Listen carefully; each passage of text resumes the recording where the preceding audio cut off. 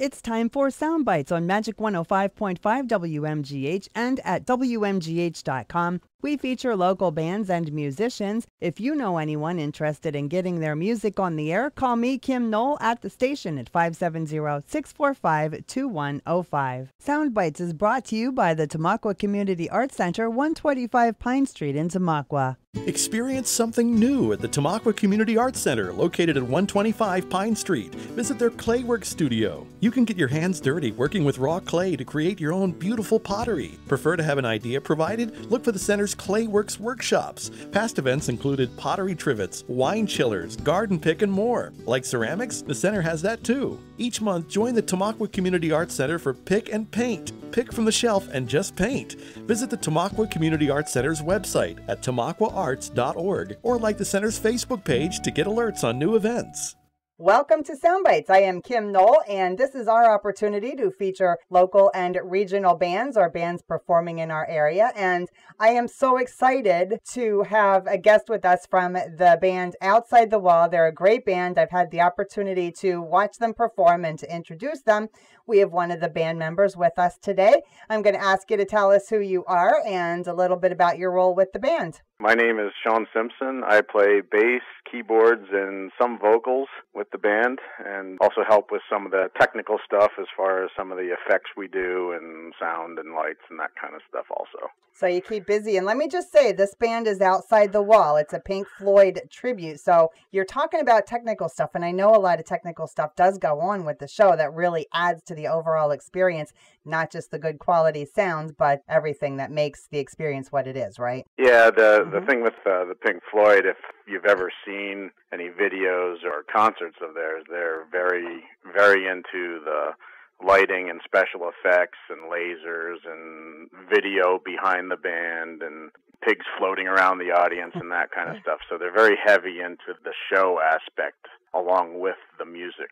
Tell us, Sean, how you got involved with Outside the Wall and how the whole thing came to be. I'm always interested when I talk to tribute bands, what made the group decide to go in the tribute direction? It's kind of an interesting story. Gary, the band leader, Gary Weirkamp, and I were playing at a open mic night that we frequented quite often, and it's just a Tuesday night get-together at a little pub where fellow musicians go up on stage and just play whatever they feel like playing. Mm-hmm. And I had met Gary years before in various other events and with his bands and recording studio situations and stuff like that. So we got up there and decided we were going to play a Pink Floyd song and threw it together pretty quickly. I think we did Comfortably Numb.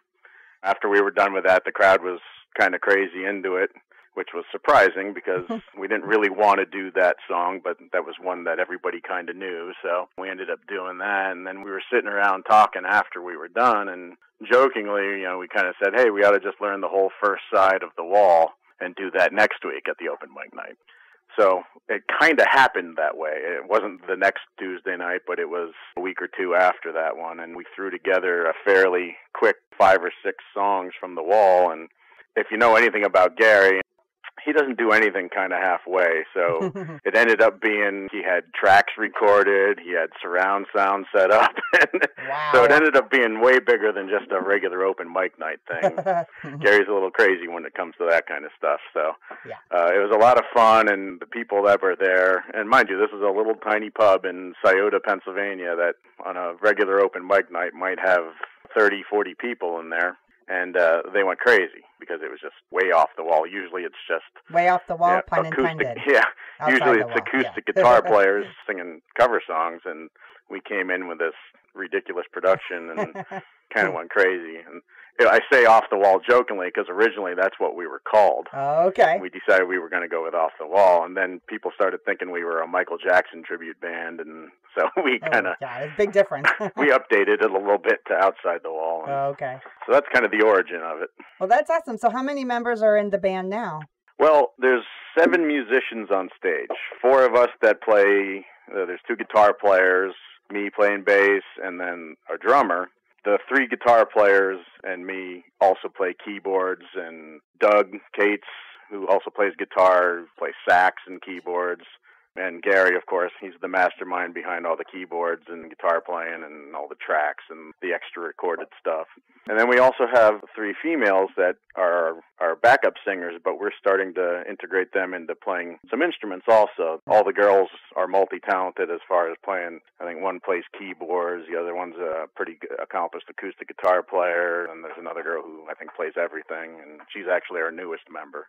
That's cool. And I know that Gary and the band does throw a lot of really cool things in, and you probably might want to keep them as a surprise, so I won't say, but there are little surprises throughout the show that really tie the whole Pink Floyd experience together. Yeah, we try to make it as interesting as we can. Obviously, budgets are always an issue as far as how much we can do, and we're trying to grow with every show that we do, but always a budget issue when it comes to adding extra stuff, because it pretty much usually just comes out of our pockets, and it is what it is. But we try to make it as good as we can with what we have, and the music part of it, we're responsible for dialing in as close as we can to the songs that we want to recreate as closely as we can. We do take some liberties with a couple of the songs that we do just to change them up a little bit, but as far as the actual show part goes, we try to bring in as much as we can with what we can. I just want to make sure our listeners know, if you have the opportunity, if you like rock and roll, specifically if you like Pink Floyd, you're going to want to come out. Tell me a little bit about upcoming performances. We're actually playing at the West End Fair up in Gilbert, Pennsylvania.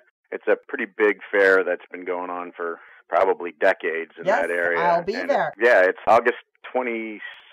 Okay. I believe. I'm so excited. I've been looking forward to this for a long time. Yeah, we're excited too. We've played with After Image, the Rush Tribute band, before up at the Sherman Theater in Strasbourg, and they're a great bunch of guys, and they do an amazing job with the Rush songs, which are very difficult to play, and I commend them for how well they do it. And so it's always a good time playing with them. It'll be a crazy event, I'm sure. It's going to be a whole lot of fun getting all that together, and those two genres of rock music in the same place. It is a lot, yes. It's a lot of fun. Now, if somebody wants to learn more about the band or hear some of your music, where can they go for information, Sean? We do have a Facebook page, so you can find us on Facebook, Outside the Wall. Valerie Shoemaker, who does most of the work for the band, actually, she does a really great job of updating that Facebook page and keeping people informed with stuff. And Gary is the ringleader, I call him. He's the band leader. He makes all the musical decisions. But Valerie is really the workhorse who does all the promoting and the getting us all together thing. And she even bakes for us when we have practice. Oh, I'm in. She's quite amazing. Her and her husband, Wes, who helps us out a lot. It's the 7 people on stage, but there's a whole bunch of people that are backstage that really make it work. We've got people that help us with lighting, people that help us with scenery and sets and building stuff for us and running the computer for the show. And it's quite a group effort. It's not just the people up on stage. Right, absolutely. Good to point that out. And we are going to listen to a song from you right now. Thank you so much for taking time out to talk to me today. Sure, no problem.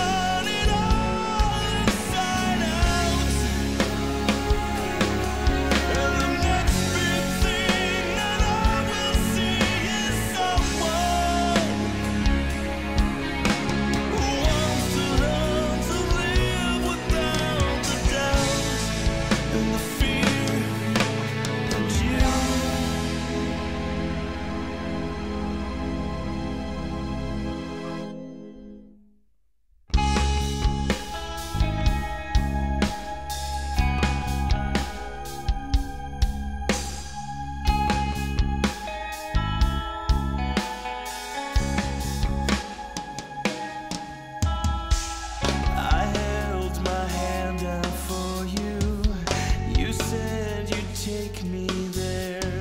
I'm left alone and empty, holding my own hand. And deep inside I'm dying. Memories found at the altar are left at the shores of the sea with the blackest sand. And I'm gone.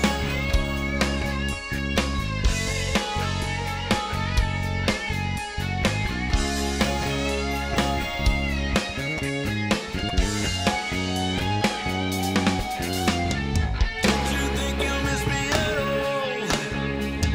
Don't pretend I won't be haunting you nights when you think everything is fine and you're moving on.